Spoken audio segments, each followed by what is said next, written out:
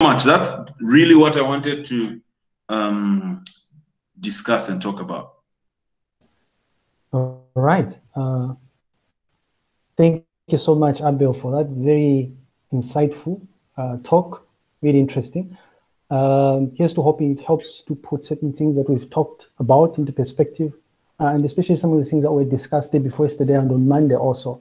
Those of you that were probably paying attention to Zachary's talk will remember that he said that one of the things they do as a department before they upload what Abel just mentioned, preprint or post-print, is they use that web service called Shaper Romeo, right?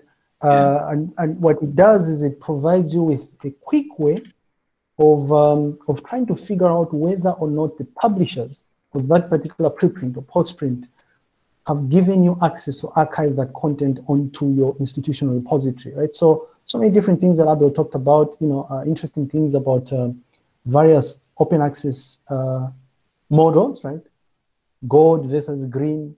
And interestingly enough, he also raised the issue of quality.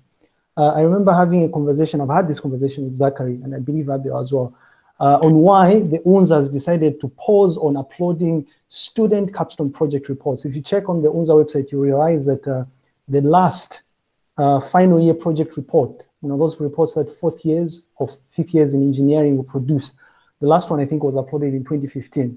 So there are these conversations to do with the quality of output that you're exposing on the IR. And so we'll invite questions. Please feel free and ask away. Thank you.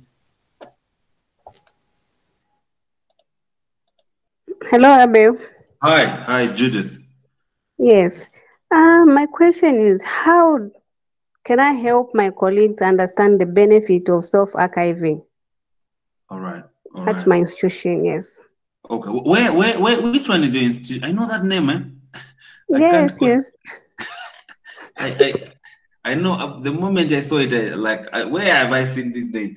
Which one is the institution? Let me just get context, and then.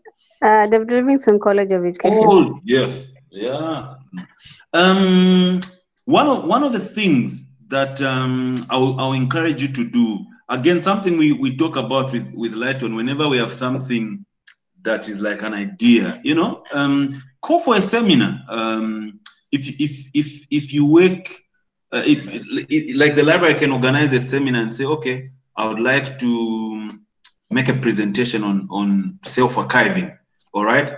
And I think personally, I'll be glad to assist. Okay, so if you're working on the slides and you'd like that we look at the slides that you use to present before you make a presentation, I'll be more than glad to look at them and have you present. So one of the things is, so this is how I would do it because of the procedure and protocol, You write to the principal, is it the dean, and request, that here is something that I think will help us. Once top management understands and they give you a green light, the chances of convincing others is very easy. Okay, so that's my take. Right after this, write to either the principal or your boss and request that you know what, let's take this seriously. It's something that will help our institution, and it will actually show your value in your institution. That's what I think. Yeah. Okay. Thank you so much. Welcome, man. I'll get in touch with you. Please. And sometimes targeting the so-called big fishes out there tends to work. I know Abel and I have done talks at HEA to try and explain to them the importance of some of these things. Yeah. And in fact, in the past, what we normally do when we have such interactions, such talks, is we extend invitations to the wider university community. It's just that COVID-19 has somewhat disrupted the way we normally do things. Yeah. And the beauty with that is in the past, we've had people like the DRGS director, for instance, come through. So the talks are dumbed down in such a way that the people that are more influential get to understand the importance of doing this. Like, for instance, the impact that it has on the institution's ranking, right? So the cheap way of going about your question, Judith, would be to target the people that influential in your organization. Yeah. Like Abel suggested, the principal, for instance, and you explain, right? Not pitch your talk from a perspective where it's more technical, but you simplify it in such a way that you emphasize on how beneficial it will be to the institution if that were done. Yeah.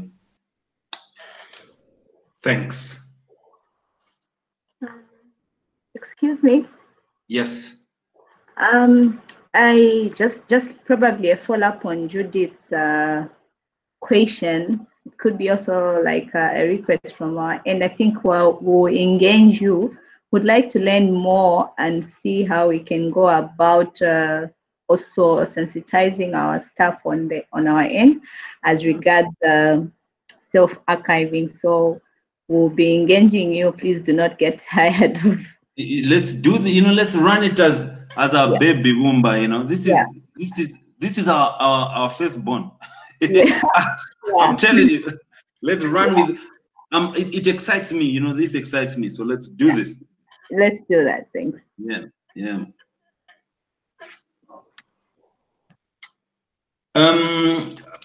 Actually, one of the things I don't know if Lighton, you still remember, there was an idea of coming up with an indaba for universities that have IRs. We were planning of develop a one-day workshop on just seeing what is going on out there. So I talked to COVID-19, yes. Yeah, I talked to guys at CBU and Mulungushi. I knew it was going to be easy to talk to Dubeka, but we had not yet talked to I think Lighton, you had promised you'd engage Dubeka and Dokoe.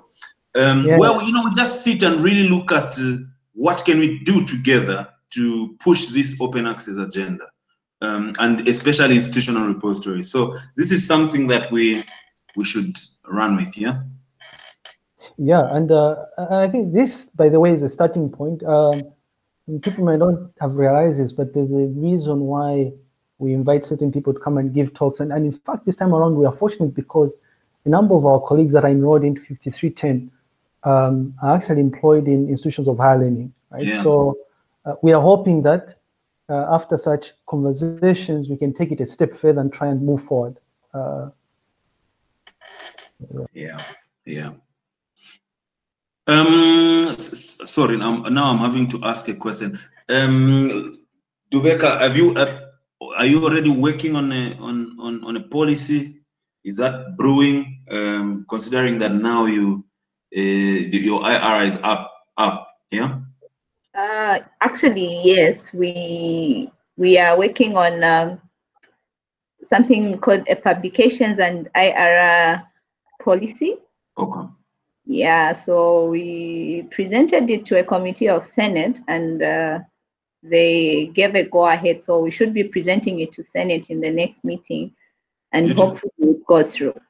Beautiful. That's wonderful to hear. Yeah, that's really good news. Yeah. All right. Are there any other questions?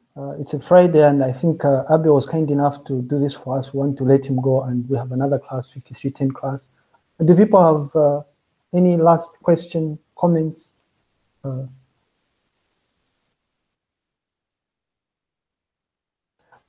right. If there's no question, I just wanted, in closing, just to remind us that, so Abel, during his discussion of different models, right?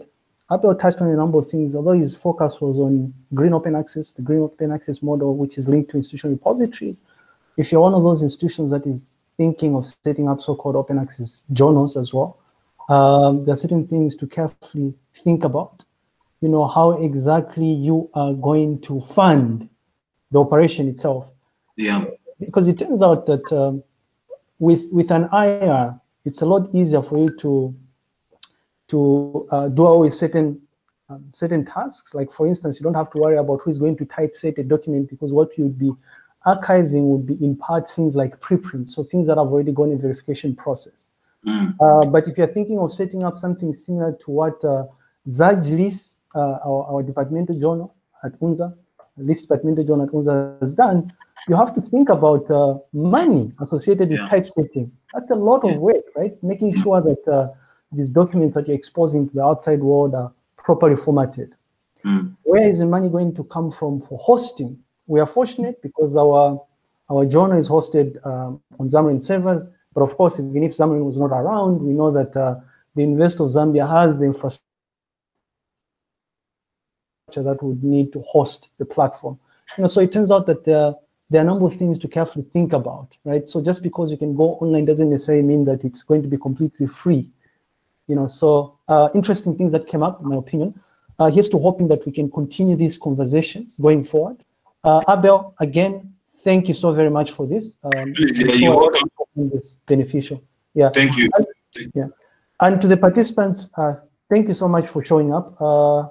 We hope to see you on Monday, where we have Dokoi giving a talk, which is really more centered around integrated library systems. So thank you and see you. Thanks again, Abel. All right, thank you. Have a good evening. All right, thanks.